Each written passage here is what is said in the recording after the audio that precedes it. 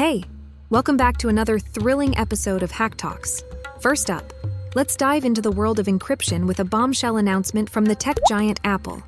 Apple has just dropped a game changer in the fight for digital privacy. With PQ3, iMessage communications are now shielded from even the most advanced code-breaking technology. Say goodbye to prying eyes and hello to peace of mind. Here comes the next.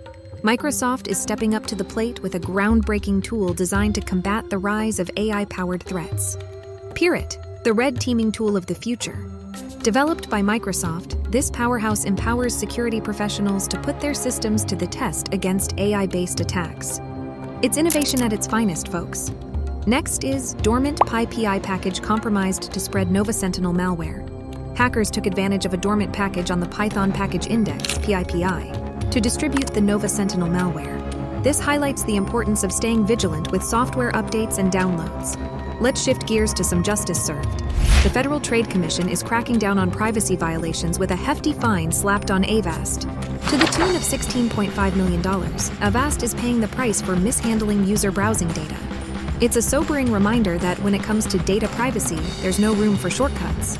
Last, but certainly not least, we've got a crucial update for all you Bitbucket users out there. Atlassian has swooped in to save the day, patching a critical remote code execution vulnerability in Bitbucket. Remember, update your systems pronto to stay one step ahead of the game. This is Caroline signing off from Hack Talks.